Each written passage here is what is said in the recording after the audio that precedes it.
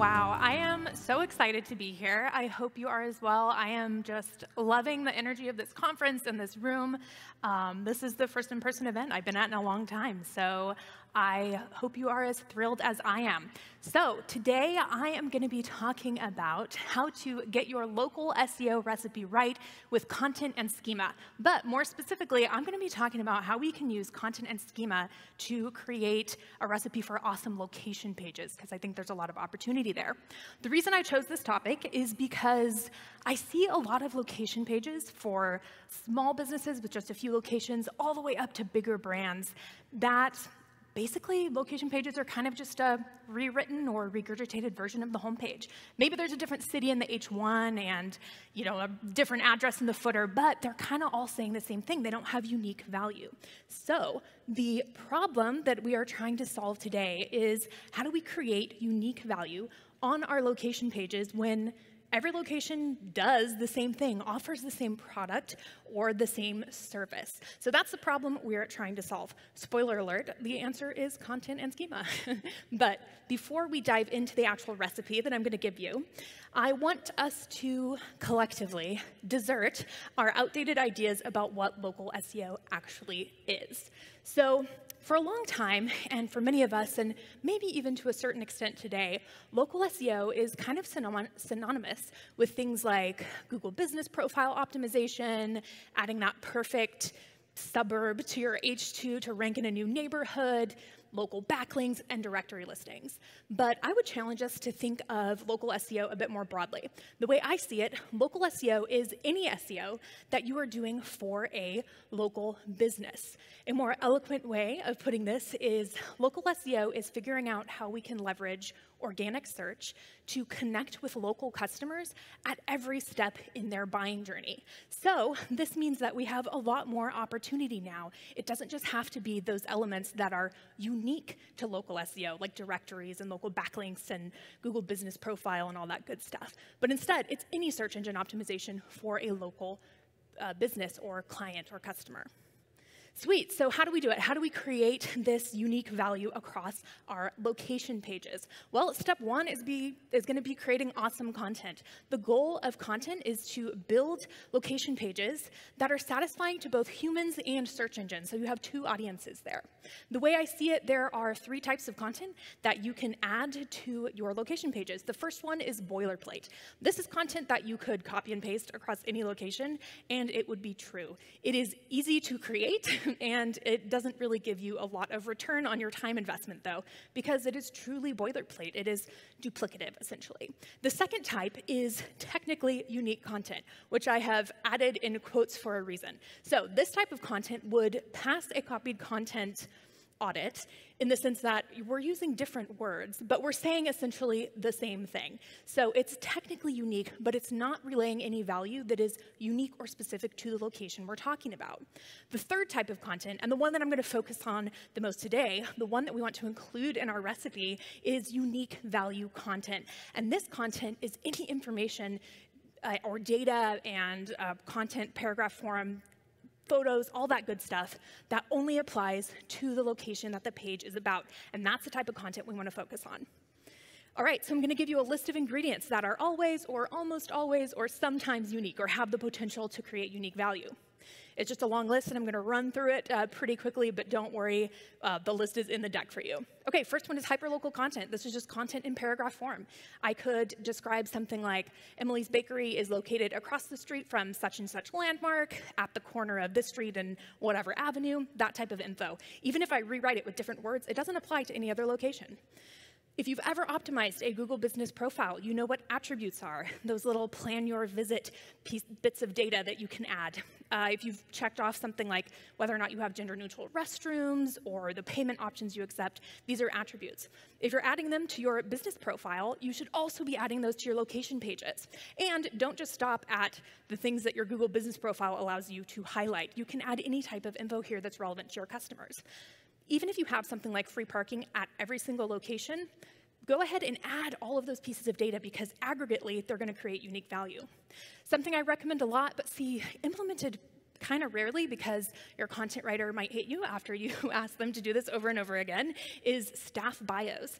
This is a great way to create relevant content that gives people a realistic understanding of what is it like to go to Emily's Bakery location number 3, right? Why is the baker there so passionate about red velvet cupcakes? And that is unique and specific to that location. Your hours of operation and your address and phone number, it's the most rudimentary form of unique value content, but don't take it for granted, add it to your location pages as well. And when you're adding photos, make sure that you're adding photos that are specific and unique to that location. Humans and search engines are very good at picking up on those types of patterns. So if you're adding the same kind of sanitized, branded storefront to every single location, you're not doing yourself, your customers, or your SEO strategy any favors.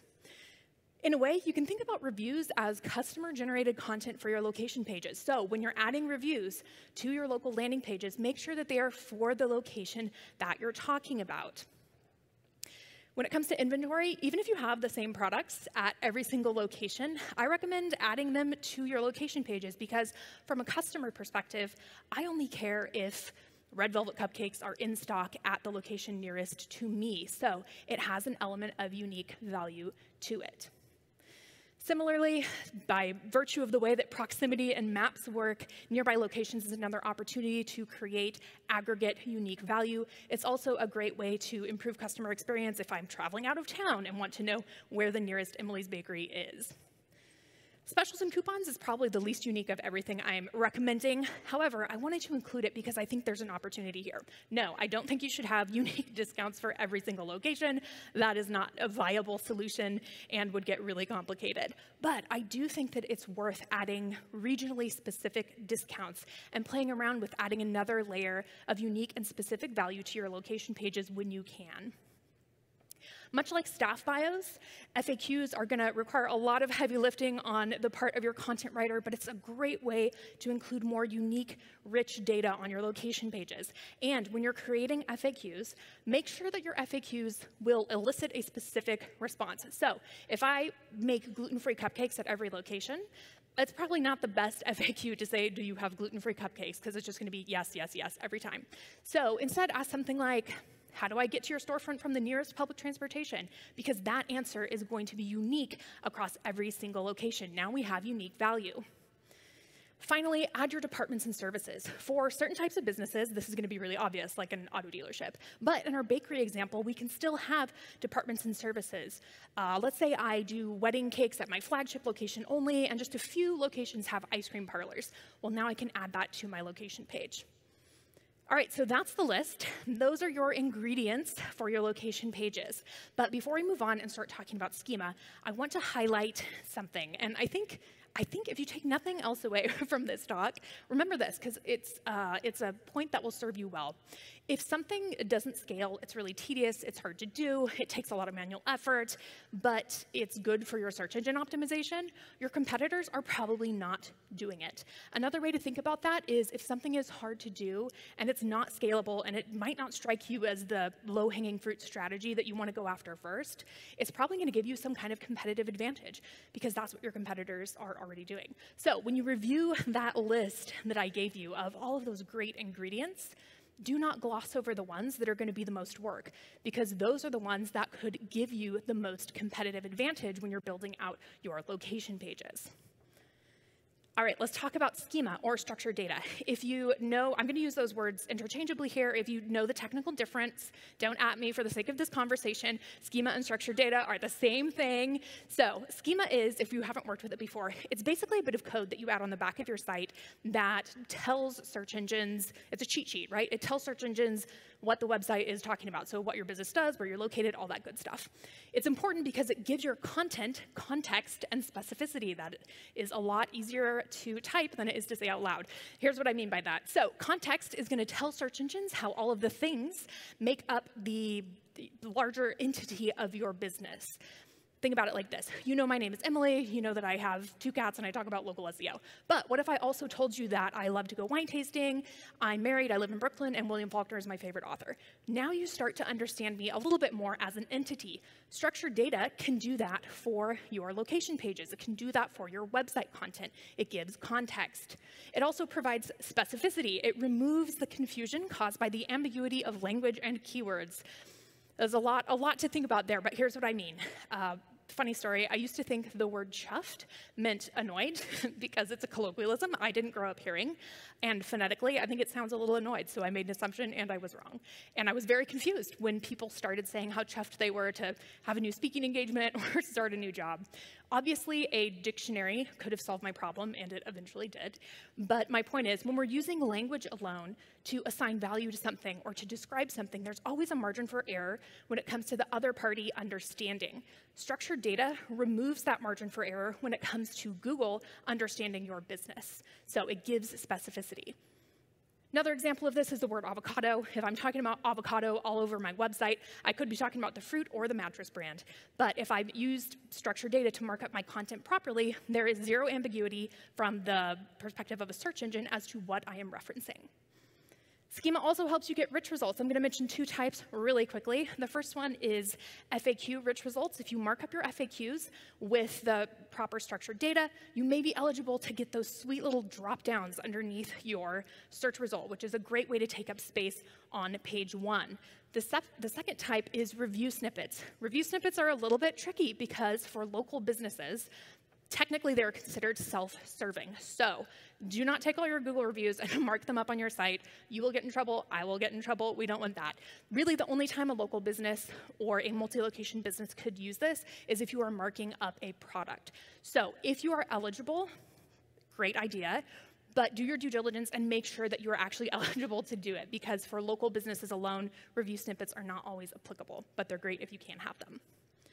All right, remember all of our unique content from before? Well, most of it translates to structured data. Here are some examples.